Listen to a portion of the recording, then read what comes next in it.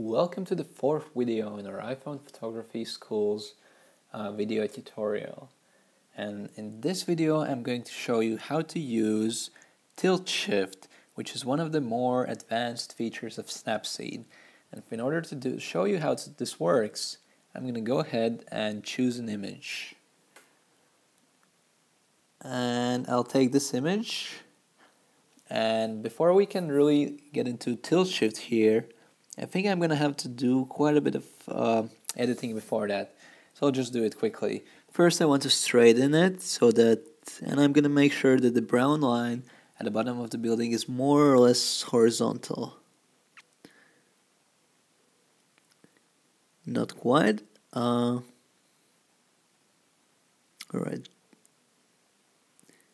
That's about right. So this is the first step. Next, step 2 is always cropping, right? So I'm going to crop this image, and what I really want to focus on here is these two cyclists.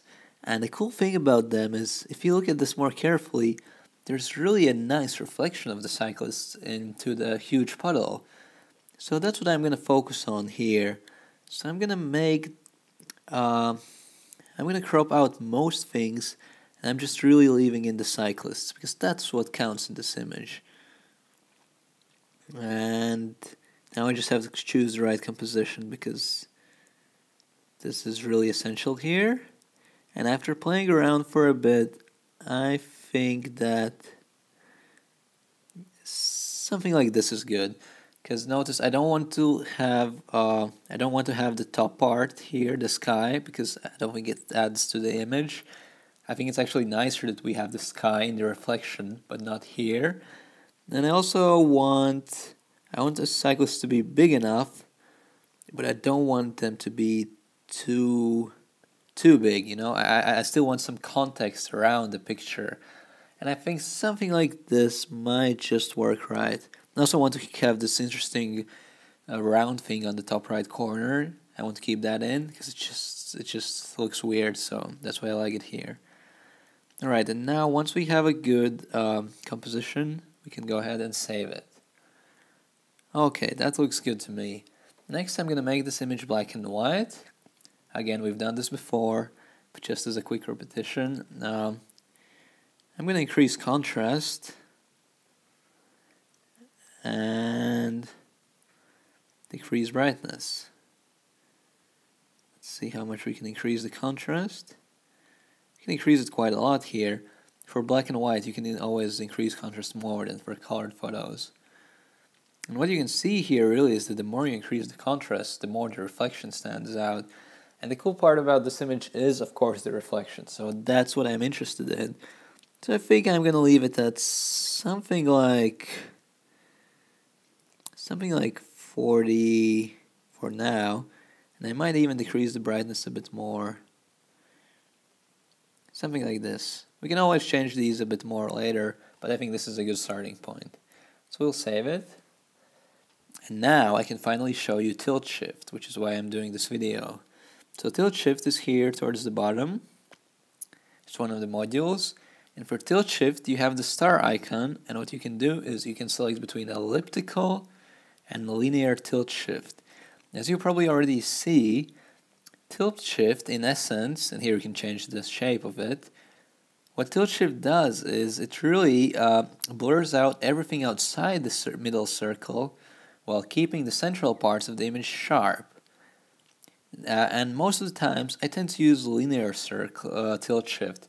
I just like that better than the elliptical for some reason. And what I try to do is I want to make sure that the tilt shift lines correspond to some natural lines that you see naturally in the picture. For example, here the biggest line you have is the line that separates the reflection from the real objects.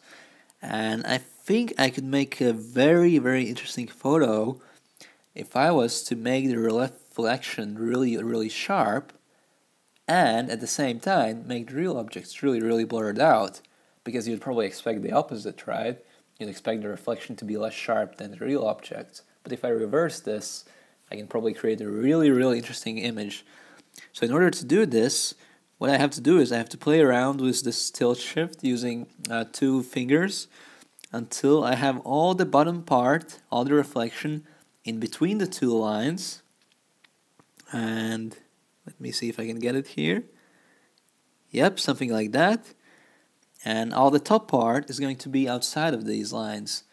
And then there's the transition, and transition is really how far these 2 lines stand apart. And what I want to do with transition here is I want to make the transition as sharp as possible. If I made the transition high, something like this, then really the transition between the blurred out parts and the sharp parts wouldn't be as rapid as I want it to be. But here I really want the whole reflection to be sharp. Everything outside of it I want to be blurred out. So I'm going to go ahead and decrease transition to 0. That's what works best here. It doesn't always look natural, but here we have the natural separation between the reflection and the rest of the photo already, so we don't need a transition. Okay, once we have this, what we can do is, and by the way, this module tends to increase contrast on its own, so be careful with that. So what we want to do is we want to make the blur strength even higher.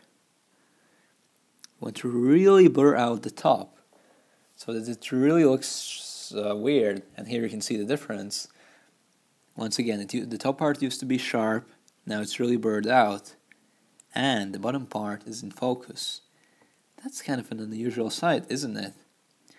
Okay, and now once I have this, I think I can play a bit more with brightness and contrast just to get this image look a bit better. So let's see what we can do.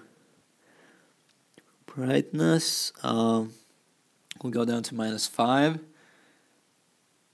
For contrast, we can go to plus 15 here. And I think that's good enough for now, so we'll save changes.